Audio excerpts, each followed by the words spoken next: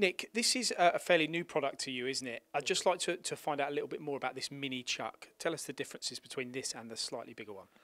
The original Nova chuck, which has served us well for many years now, has done very well. We brought out a smaller version of chuck. A lot of machines now have several turrets operating within the envelope of the machine and actually cause a lot of problems with clearances and tooling clearance. So we've made a smaller chuck now, which has got a lot more clearance around the front nose of the chuck. So for twin spindle machines, several turret machines, they work very, very well. They've got the same clamping pressure, the same speed ratings, the same accuracy, they take the same collets, so there's no real reason why you wouldn't have a smaller chuck as opposed to the larger mini chuck. Everything's exactly the same. And this is a good way of demonstrating it, really, because here you have got the two different chucks, haven't you? This is the original, and Absolutely. you can see round the periphery here, you've got it's a much bigger chuck, and whereas here we've got a reduced diameter, but what we're saying is these collets fit into either or. Exactly the same. The chucks are in essence exactly the same chuck. It's just the fact that this nose on this particular mini chuck is pared down to the absolute minimum to make sure tool clearance and things like that is at its optimum. So better tool clearance, less weight as well on the machine spindle. Absolutely, yeah. In actual fact, the next generation of this machine, this chuck, will be made out of carbon fibre. So for actually spindle speeds and braking and things like that, that will be even better. Tell me about the diameters of the bar and how that works with these then. I mean, did you have different collets, or what? When you go up to it's a bigger chuck? Yeah, we're dictated by the bar capacity of the machine, basically, and these will fit nearly every CNC machine going. But we start at a 32mm bar capacity for the very small little single spindle machines, right the way up, all the way through. This one's a 52mm bar capacity, so obviously it will take 52mm through the bore. 65 is the next size, a common size on most CNC machines. 80, 100, 120, and in actual fact, our system goes right up to 450mm bar size. That's some chuck size or some size of bar, that is, isn't it? Well, is there anybody else that can do that?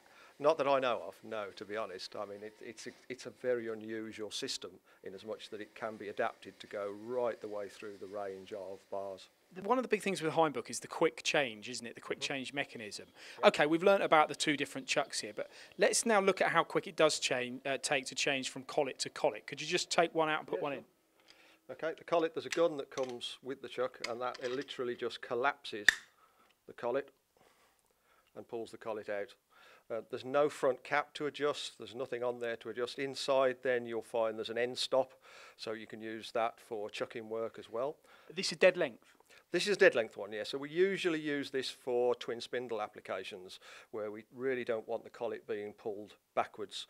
So in this particular application, the collet is held absolutely still in the Z-axis plane, so there's no fighting between the spindles, trying to sort of, when you're unloading and transferring between spindles. So to actually just load the collet in, it's literally just a question of collapsing that, and the gun's locked, so there's no fear of trapping your fingers, and that literally then just goes in like that and changed. Going back to my machining days, changing collets and things used to take minutes. It could take minutes. Yeah, it's literally as quick as that. It takes longer to perhaps clean around the taper with a bit of grease and a rag, really, rather than change the collet, which literally does take a second. And then talking about quick change, the biggest thing about your products as well, one of the big things is the adaptations, the fact that you can change from collets to three jaws to mandrels, isn't it? And that's unique, isn't it, to Hainbuch, really, or pretty unique? Yeah, a lot of people have tried to copy little bits and pieces of it, but the complete system, almost like a giant Meccano set in some respects. Once you've got the base collet chuck, which will do your full bar capacity of the machine, then people start to say, well, I need to clamp on an internal bore, or I need to clamp something bigger. So we can actually put mandrels onto the front of the chuck, which literally takes a few seconds again because they've got 0-point systems on them to adjust them. Or we can put a 3-jaw chuck onto there, which up to an 8-inch 3-jaw chuck can go onto the front of a collet chuck. That's a good point about the positional repeatability or the positional accuracy from going from one say, 3-jaw to a collet. What is that? It's usually within 3 microns. We can change over a collet to a 3-jaw chuck to a mandrel and guarantee that it's going to be within 3 microns. We have got a patented Centratex system on the back of all of the units, which actually negates the need to actually start adjusting every single part when you put it on. It's the same as putting a collet in. It stops the need for boring out soft jaws. You just put a collet in, you start your job, you take another one out, you put another one back in again. Soft jaws, you have to keep putting them on, bore them out, and things like that. So all these adaptions we can put in and know exactly where they are. It doesn't matter what the spindle nose is of the machine, different chucks come with different spindles. Flat nose or a din nose or whatever size it is, all these chucks comes with different adaptions that will fit onto every type of spindle. And indeed, whether it's a stationary machine as well, a 5-axis machine. I want to talk about this one, Nick. If we just come up here, because this is something that you ventured into in recent years, hobbing or gear cutting. Yeah. Tell us about what we've got here and why this is advantageous to gear cutters. Yeah, well, all this system, once you've got the system actually on your lathe, let's say, it can all be adapted to fit onto milling machines or gear hobbing machines or whatever. All we need is an operating unit, which this MS Dock is a manual operating unit. We can then put onto that mandrels, collet chucks, whatever we need. And this particular one is an elongated mandrel, G213 mandrel, which is especially for gear cutting because it's taller, it moves the gear away from the base of the machine, so it allows the actual wheel to actually cut the gear more easily. But again, all of the parts along here are high rigidity, high accuracy parts that are all quick change.